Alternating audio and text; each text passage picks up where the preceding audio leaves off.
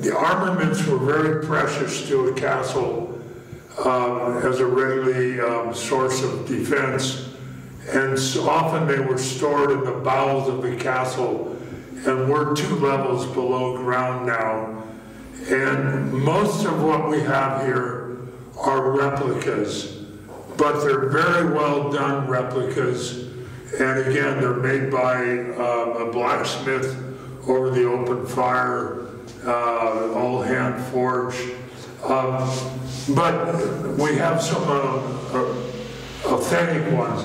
This is from the early 16th century, so it's around 500 years old, a suit of armor. And of course, that was very heavy. Often they'd take several men to,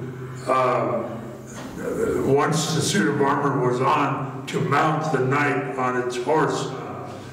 Here we have a collection of lances, reproductions.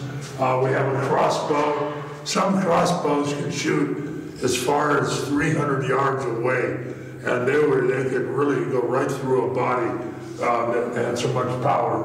A collection of helmets here.